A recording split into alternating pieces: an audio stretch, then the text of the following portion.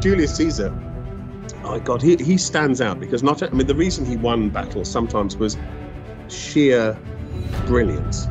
I mean, when he was fighting against Pompey, for example, Gnaeus Pompey, he came up with this sort of concept of psychological warfare, where once he had defeated a group in battle, he would forgive them.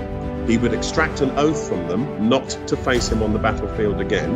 And then they, as opposed to being executed on the spot, they would be allowed to leave the battlefield.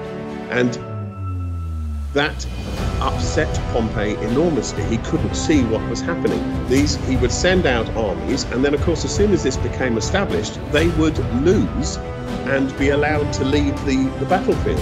It became an incredibly effective technique that no matter how many Pompey sent against him, they would all surrender because they knew that they would be treated decently.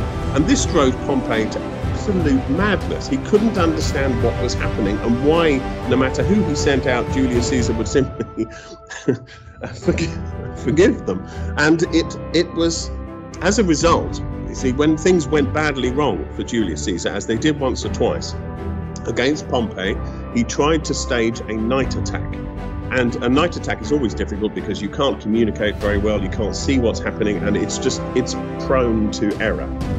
And so what happened was he arranged a pincer attack on one of Pompey's positions, and Julius Caesar was going to lead one and the other was going off, and they would both meet at the Roman camp at the same time. And the other pincer came across a river they couldn't cross.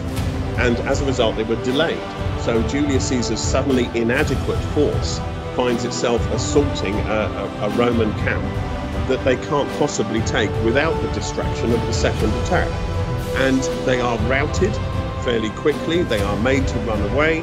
And Julius Caesar is so aghast and horrified by what's happening that he grabs the signifer, the legion flag, from the man whose job it is to carry it, and waves it to try and rally his men. And we have an account that Pompey sees this happening. He doesn't know it's Julius Caesar holding the flag, but he sees a man waving the flag and attempting to rally the men. And his officers say, "We've got them, let's attack, we'll slaughter them here." If he had, he would have killed Julius Caesar, he would have become emperor, and that would have been the end of Julius Caesar's story.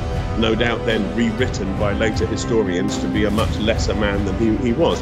But because Gnaeus Pompey had dealt with Julius Caesar for so long, he said, "No, this is a trap. So we're not going anywhere. I will not fall for this." And as a result, at the moment of perfect weakness, he didn't move. And that was down to Julius Caesar trying every trick in the book before and establishing a reputation for utter brilliance on the battlefield. And that saved his life. I mean, his reputation was extraordinary.